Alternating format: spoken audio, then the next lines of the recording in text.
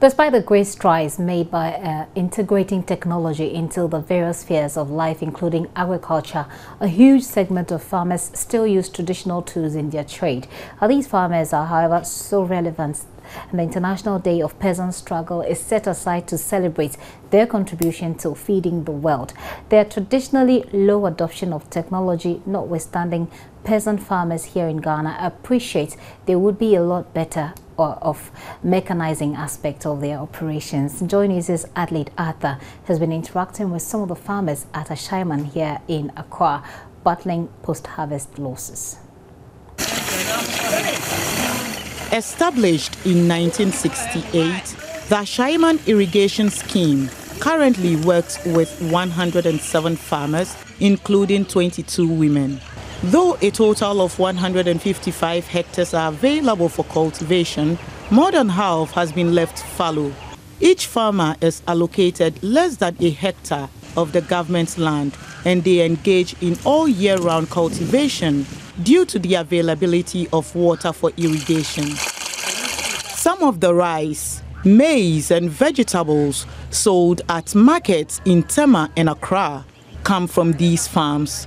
The farms, however, have poor yields because the farmers say they do not have the machines to plow or harvest their crops. We don't have power tillers to till the rice fields. We don't have tractors to plow the vegetable fields. Yeah, so we find our own way of doing that. It affects our cropping calendar.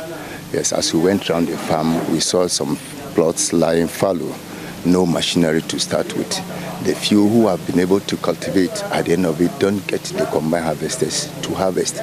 They use sickles, some use knives, cutlasses, and which makes grains to drop. Post-harvest loss is very, very, very great. They also complain about encroachment. We will just be working on a farm, then some people will just come and then started destroying our crops and then start making foundation to put up a structure. And we have been reporting the case to the police, but it looks as if no positive action has been taken because nobody has claimed responsibility of he or she selling the land. But as far as we know, we have been recognized on the land as such. The government has given us paper to stay on the land. Though government has reintroduced fertilizer subsidies, small-scale farmers are disappointed with the discount. With the increase in fertilizer prices, the farmers say the 20% subsidy offers very little comfort.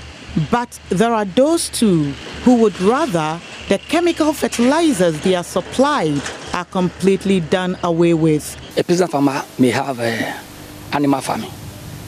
So it is the dropping of the animal farming that we can also use to grow the other crops. So it is like a cycle. You pick it from the animal, you send it to the land. Then the land will eventually give you what you also need.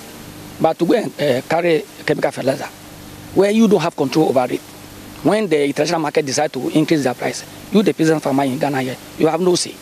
So I think we should take the destiny into our own hands and then get the power to grow our own food. Small-scale farmers contend their struggles in the age of technological advancement cannot be tolerated, especially considering their significant contribution to Ghana's food security.